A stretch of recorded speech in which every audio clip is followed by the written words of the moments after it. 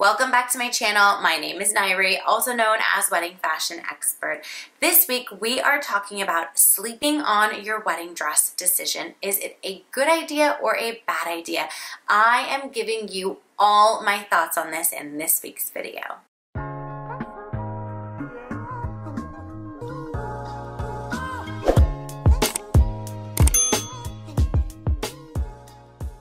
Before we dive into this week's topic, please be sure to subscribe to my channel, give this video a thumbs up, drop me a comment below, let me know if there's a particular video you'd like me to create a video on.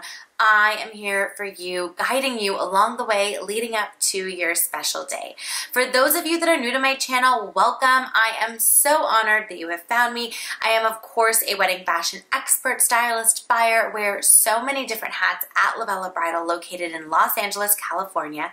For daily content, be sure to follow us on Instagram at Lovella Bridal, at Lovella Plus, and at Wedding Fashion Expert. Be sure to hit that follow button on TikTok at Lovella Bridal and at Wedding Fashion Expert as well. I cannot tell you the number of brides that tell me they want to go home and sleep on the decision before they say yes to the dress.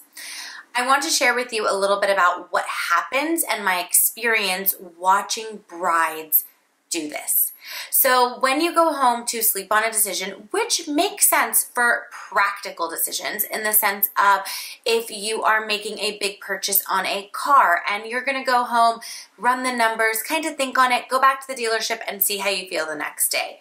Totally cool. It's pretty practical, not so much of an emotional decision. I do think that cars could be potentially an emotional decision for some people, but for the majority of us, a car decision is a very practical decision that we are using every single day to get to and from where we need to go. So when thinking about things that are practical, it does make sense that we get in the habit of just mulling it over, sleeping on it, seeing what feels right, and moving forward accordingly. However, when it comes to your wedding dress decision, it is a more emotional-based decision. And what's a little bit more unique about it is that you are not buying exactly what you see. While other items you are going in store or going to dealerships or going to places to see it and then you buy it. Very few decisions are we actually placing an order on. While yes, you could place an order on a car, place an order on different things. However, when it comes to wedding dresses, while yes, you're physically seeing what it is, however, the fit, the cut is not altered to you.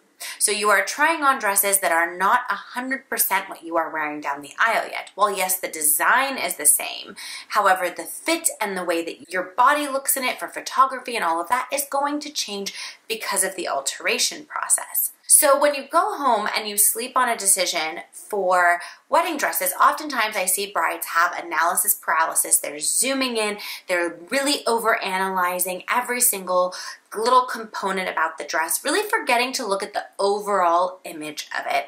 And I see brides make a lot of wrong decisions because they are making it based on the fact of being out of the dress and very methodical and very analytical into what they see on their phone. What I recommend you do is you wear the dress so you see how you feel in it, because the way you feel in the dress is a very important and critical part of the decision-making process. Plus, looking in the mirror, so wearing it how you feel, seeing yourself in the mirror how you look, staring at the photo to see how it photographs. So in a way, you're creating this triangle: mirror, photo, feeling.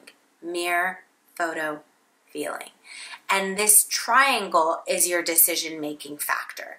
So you make your decision while you are in the dress, not at home, sleeping on it, analyzing photos and zooming in onto something that is not actually your physical dress. If you are not ready to make a decision in store and you want to go home and process, totally cool. Do not stare at the photos. Do not look at anything. Go home, sleep, come back to the store with a clear mind, feeling how you look, photo, triangle. Then you make your decision. And if you are between multiple dresses, you go back and forth between the dresses doing the exact thing that I am saying.